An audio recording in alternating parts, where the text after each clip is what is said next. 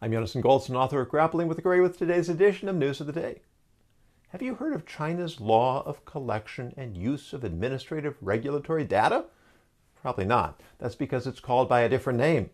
It's called China's social credit score.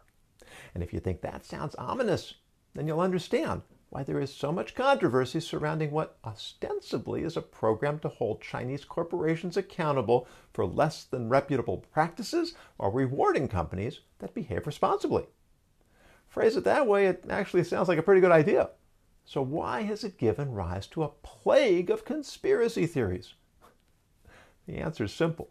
We live in an age of mistrust, and China is one of the most untrustworthy players in the game of global commerce and politics.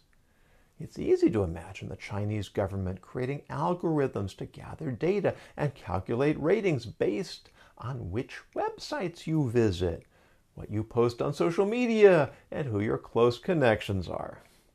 In fact, it's almost harder to imagine that China isn't planning such a program, or that it hasn't already begun implementing one.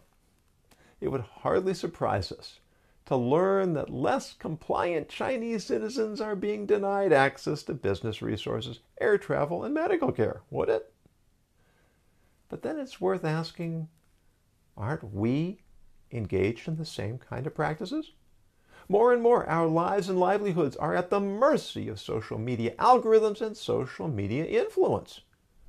The court of public opinion provides a valuable check on antisocial behavior, but only when the public is informed and only when opinions are permitted to organically emerge based on facts, rather than being manipulated by factoids in the hands of irresponsible moderators.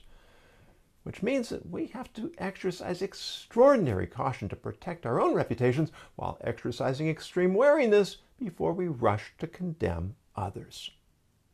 Creating a community of trust becomes increasingly difficult the more irrationality and irresponsibility overtake the wider culture. So, we have to make a choice. Will we simply give up on intellectual integrity, or will we redouble our efforts to confront and combat moral anarchy?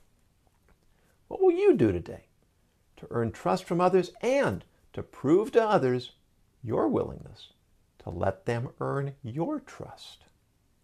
Please join the conversation by leaving a comment, then please share or like this video and subscribe to my YouTube channel. I'm Yonason Goldson, reminding you to face every day by grappling with the gray.